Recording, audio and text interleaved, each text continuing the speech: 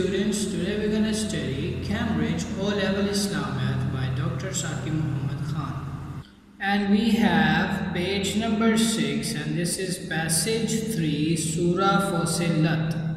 So students, starting, among his signs are the night and the day and the sun and the moon. Adore not the sun and the moon. Students, adore means bow or to worship. But adore Allah, that means bow Allah Almighty, who created them. The things they're talking about, who created them, like it's the sun and the night, the alteration of night and day. It is all controlled by Allah Almighty. If it is Him you wish to serve. So students, in this passage, similar to Surah An-Naba and Surah Al-Layl, the cosmic signs, students, cosmic means according to the universe, signs of the universe are referred to as a great signs of Allah's lordship and authority. So students, what are the great signs of Allah Almighty that represents the lordship and authority? So students, moving forward, this verse emphasizes that Allah is the sole cause and the source of all that exists.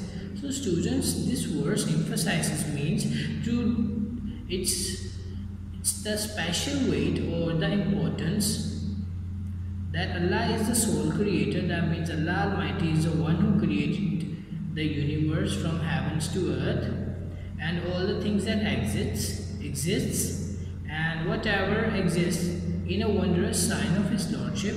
That is why it is His lordship and authority that made us do these things. So students, moving to passage 2 and the questions that could come from this passage, we would study them later.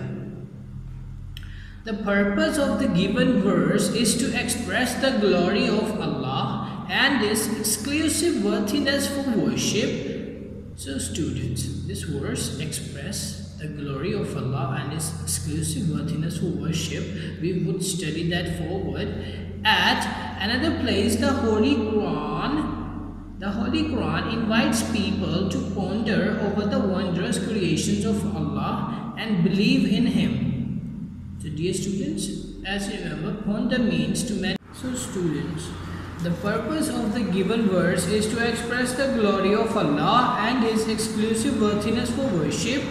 At another place, the Holy Quran invites people to ponder. Dear students, ponder means meditate or contemplate over the wondrous creations of Allah and believe in Him. That means that this para or this verse expresses, dear students, the glory of Allah and His exclusive worthiness for worship. That could also become or arose in the paper as a question. So, undoubtedly, in the creations of the heavens and the earth and the alteration of night and day are signs for intelligence, as we, dear students, have taught that Allah Almighty is the one who created the heavens and the earth, and the alteration of day and night are the things that even if an intelligent person sees it, would come to know that there is someone who is taking care of all these things. Other than Him, they are useless. That is Allah Almighty. So students, moving to the next para, the cycle of the night and the day points to the fact that sun and moon are not the objects of divine power. So dear students, divine means winsome power. So the sun and the moon are not the objects of divine power. Both are helpless and powerless objects. So that means without Allah Almighty, the sun and the moon are helpless and powerless objects. They are moving according to the law of Allah Almighty. If one is really Allah's worshipper, that he means that he bows to Allah Almighty, he should bow down to Him alone, not to the worldly power or anything other than Allah Almighty. He brings the night in a part of the day, and He brings the day in a part of the night, and has subjected the sun and moon. So the turning of night and day into night is controlled by Allah Almighty. He has subjected the sun and moon. Each one runs to its fixed terms, that means orbit, dear students, such as Allah, your Lord. Only He is the kingship, and those whom you worship instead of Him do not owe even the husk of a date seed.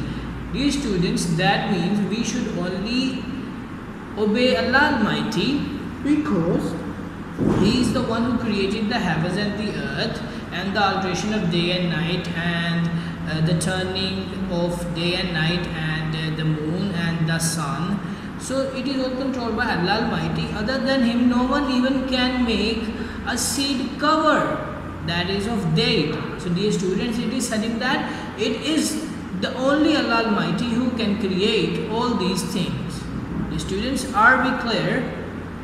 So moving to the next para, theme of this passage urges Muslims to observe various objects of nature. These students, urges means strong desire or impulse of nature that reflects God's majesty and bear witness to His existence. So students, it can come into question as what is the theme of this passage? What is the theme of this passage? And the second one could become that tells us or urges Muslims to observe various objects of nature that reflects God's majesty and bear witness to His existence. So dear students, we have two questions now. Are we good?